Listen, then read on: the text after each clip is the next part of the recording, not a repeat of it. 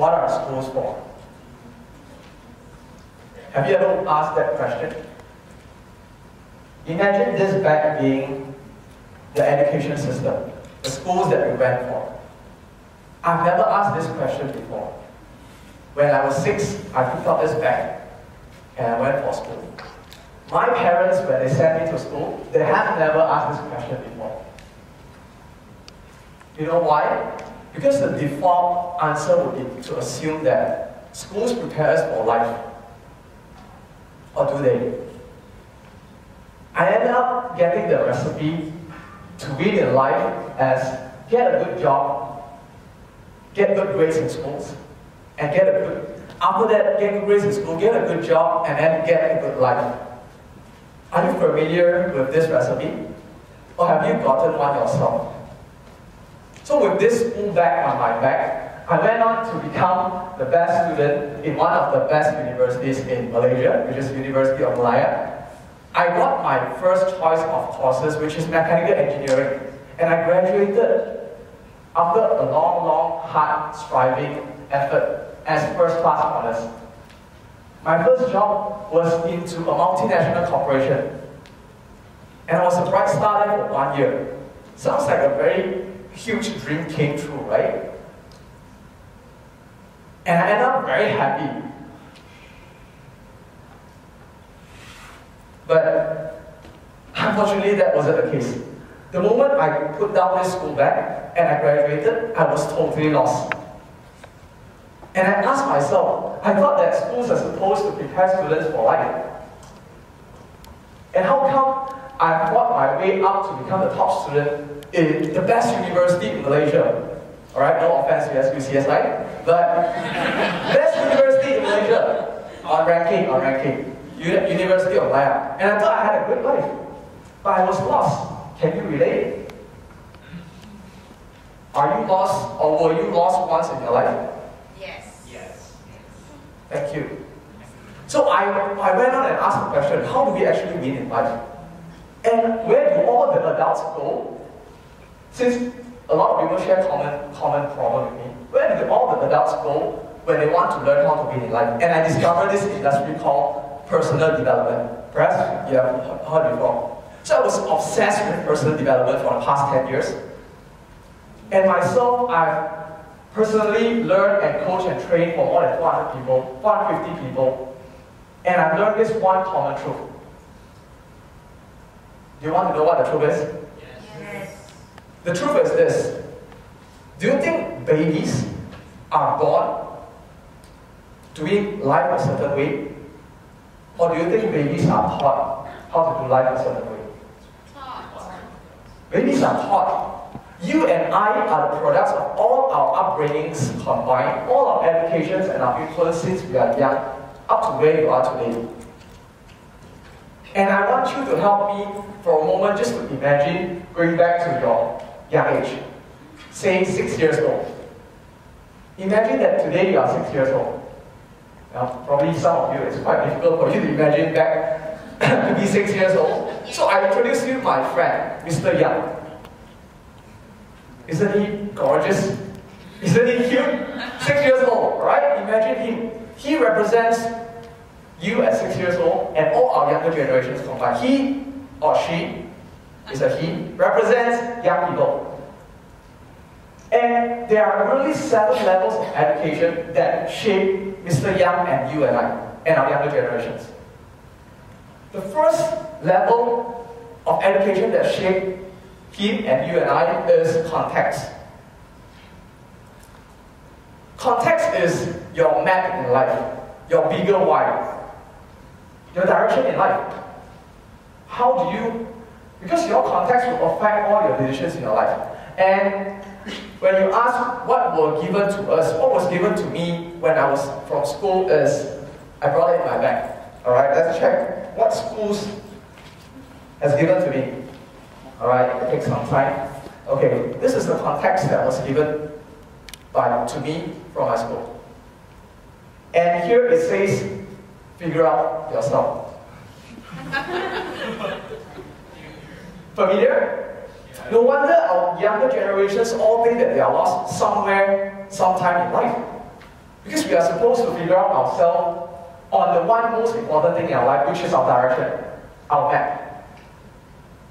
But instead of this, what if we can have students and younger generations be fully prepared, handheld, supported to find who they really want to be and their purpose and their direction in life? Wouldn't that be such amazing? You'll have a much greater life, right? The next level is environment. Environment is the people around you. Environment is the culture around you. So schools today, formal education today, what kind of environment do they provide for you? It's conducive for you guys and you and I to get great jobs. Is it conducive for you to win in life? I don't think so.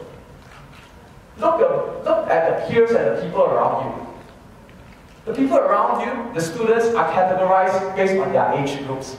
They're categorized based on their results. Smarter students away from people who cannot score in tests.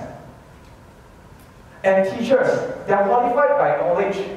They are trained to pass on knowledge, not to teach you how to win in life, because they might not even are winning in life themselves. But what if you can have schools have qualified teachers who are actually winning and doing well, happy in life, passing on how to do it to the next generation? What if your friends and all your colleagues and your peers in your school are categorized based on values and principles, based on dreams and missions and visions? What kind of students, what kind of younger generations would we have? The next level is character. Is character important? All of us know that character is so much more important in determining how far we can go in life than all your knowledge combined. Yet in school, formal education system today don't even emphasize on character, besides you getting to just score in your moral subject by just memorizing some D-line moral. How about focusing some and emphasizing on the character of our younger generations and developing some leaders from our younger generations? Right? The next level, how you are shaped, is what I call mindset. You might not be familiar with what's mindset, but in the real adult world, real world education, it's really very common, because mindset is really how you think about important areas in your life. Important areas such as money, such as health, such as relationship. Mindset is the root that determines your fruit. And like it or not, ladies and gentlemen, all of us have mindset. It's just that whether the mindset is producing the fruit that you want or you don't like. But what if in school we can have people who develop mindsets and teach mindsets? The next level is life skills. Life skills are skills in a similar area as mindset, which are in areas that are important in life. Money, relationship, health, all of this requires skills. Do all of us have to manage money when we come out from school? Yes. So the question is, how come in formal education, in our schools, money is not discussed? How come it's not taught? Right? What if you can learn how to manage your money? What if you can learn how to have great relationships and have the skills to manage your health before you even go into actual outside, like real life? Then comes career skills. Okay? You must be very familiar with this. Career skills, schools focus on this, but they focus mainly on generalized career skills. What I mean by that is teamwork, leadership, communication, all generalized.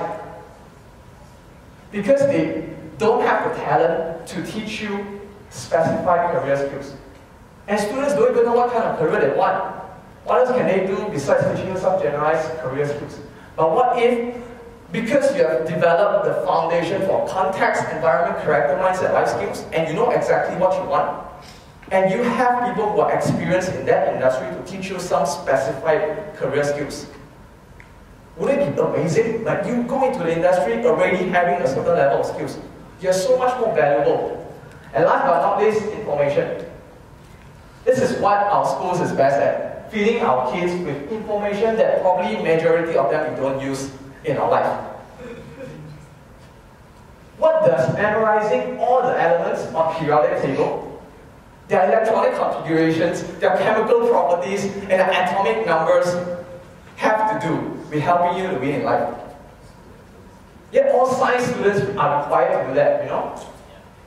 And research has shown that more than 50% of UK graduates actually didn't go into the major that they studied for.